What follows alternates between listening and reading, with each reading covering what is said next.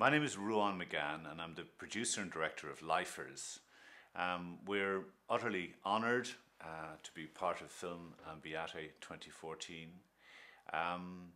The film has been an astonishing journey which has taken over 4 years. The core idea had been to try and explore why some people can feel so compelled to give utterly selfishly and generously of their lives for the betterment of others. It was a difficult idea to get funded. It took us the best part of 3 years to get finance for it, but eventually an Irish NGO called the Iris O'Brien Foundation and the national broadcaster in Ireland, RTE, came up with the finance. With the funding in place, we then scoured the world to find suitable missionaries. We needed people who lived in particularly harsh environments so that their sacrifice was even more evident.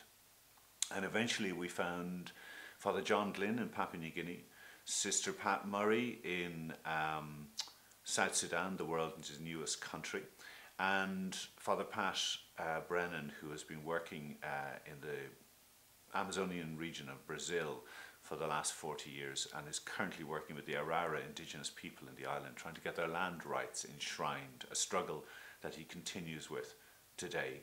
What we seem to have discovered is that the sacrifice that these people are willing to make in living for decades away from home, in living in almost complete poverty, sometimes in great danger, without their friends, their family, living in very, very difficult and hostile environments, is that these people are in a way human angels. They are the people that all of us know in our families or communities who are by nature more generous than others. And what began to emerge for me is the idea that some humans are incredibly generous, some maybe a little bit, and some not so at all. And these are people who are on the far end of the spectrum.